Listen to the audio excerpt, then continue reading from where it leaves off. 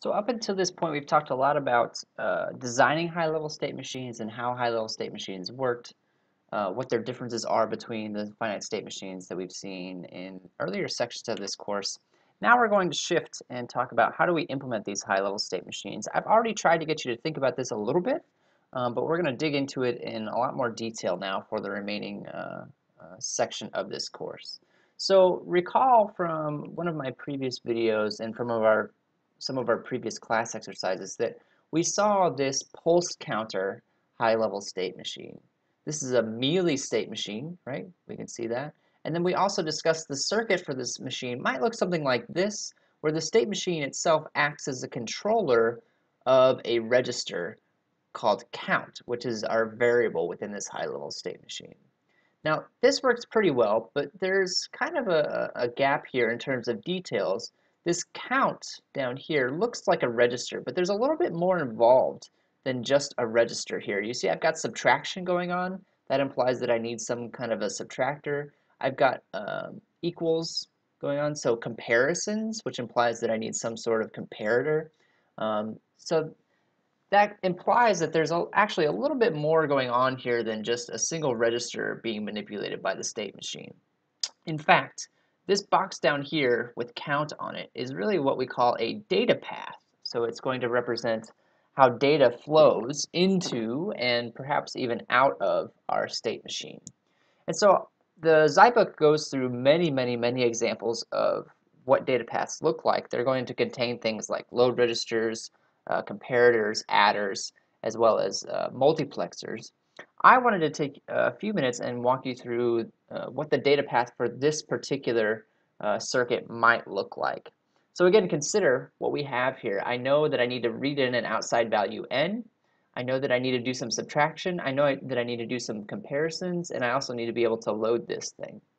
So let's take a look at the data path. I actually created this data path using the data path creator in Zybook, which is in section 5.6, I believe. And so here's the data path that I came up with. So we see the register right here, right in the middle. So this is our register that's going to store the value of count for us, right?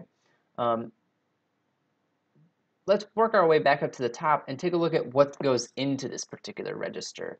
You see that I have a value of 0 here as one potential option. Actually, I take that back. This is not the value 0. This is meant to represent our variable n. So the Zybook site was not quite flexible enough to allow me to rename this value, but I intend for this value to be the n value that we see coming into this register over here on this high-level diagram. On the other side, we have an adder. You can see that the adder is hooked up to the register as one input, and then -1 as another input. So that's going to be taking care of this count equals count -1 piece that might take place. And then we need to decide, are we going to be loading in this, or are we going to be loading in n, or are we going to be loading in count -1? Those are really our two options, right? Or we can leave count be the same. So in order to do that, our state machine is going to have to manipulate the select bit of this multiplexer. You see I've got n going into one side of the multiplexer. I've got count -1 going into the other side of the multiplexer. So the state machine will manipulate the select bit of this multiplexer. It will also then manipulate the load signal for this load register. If I need to load in n or count -1, this load signal needs to be high. If I just want to keep count the same, if I don't need to change it for whatever reason, then I want this load signal to be low.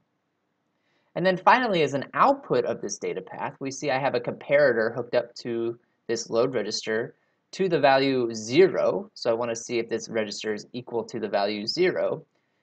And that's going to lead us to our output, which in this case is represented by this right here. You see it's going back into the state machine so that the state machine can use that output to determine what this event output should be. So this is the data path side. This is what's inside of this blue box. You see that I've got n as an input. That's up here at the top. And then I've got some control signals, the load control signal, as well as a signal to choose whether or not it should be doing subtraction, right? So this represents the select bit of the multiplexer. This represents the load signal of my load register, right? And then I have an output down here, which is going to be fed back into the state machine so that it can make a decision about what to do given that particular output. This reinforces this idea that when we create high-level state machines, we've got two pieces. We've got a data path, which is what we're looking at now, and then the state machine itself, which we call a controller. We're going to take we're going to spend some more time talking about this distinction of controllers and data paths in the upcoming sections.